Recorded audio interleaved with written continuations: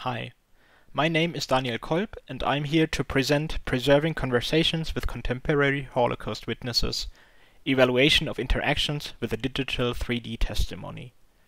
My presentation covers the results of our preliminary study evaluating user experiences with the first German-speaking interactive digital Holocaust testimony.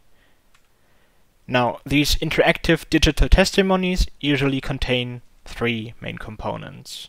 The first is the display. It simply shows the virtual human, the contemporary witness. It usually contains an idle loop, which serves as a lively waiting state.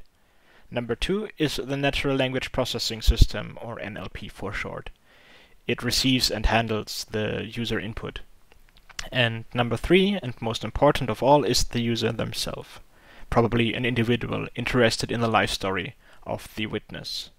The user interaction is rather simple. It starts with the user pressing down on a button or a touch screen, then voicing a question, inputting a verbal command, and once the question has finished, lifting the finger again, signifying the end of the input.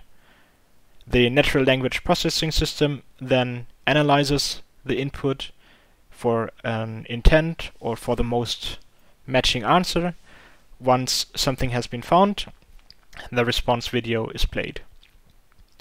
We have around 1,000 pre-recorded answers, out of which the NLP can select a response video. Once the response video has finished, the idle loop returns.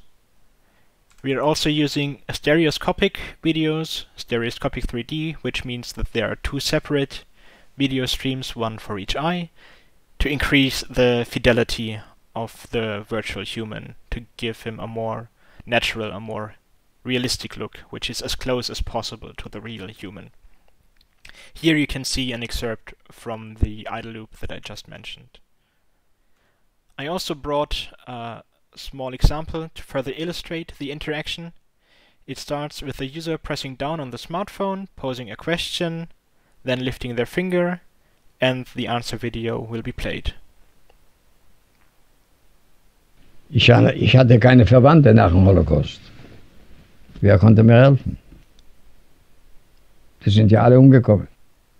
Here you can also see the 3D glasses that I used to separate the video streams for the user.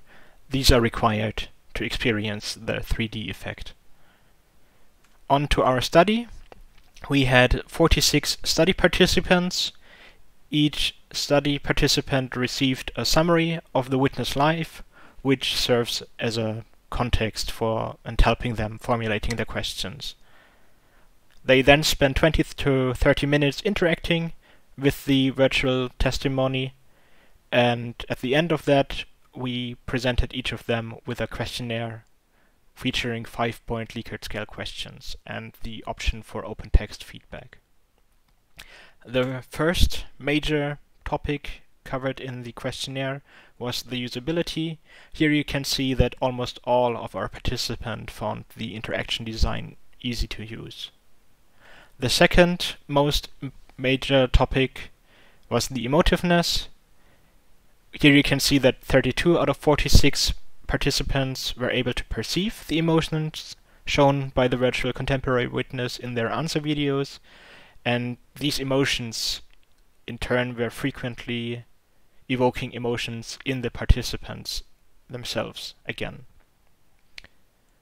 The third and concluding topic was the support for broader regular use in public institutions like schools or museums.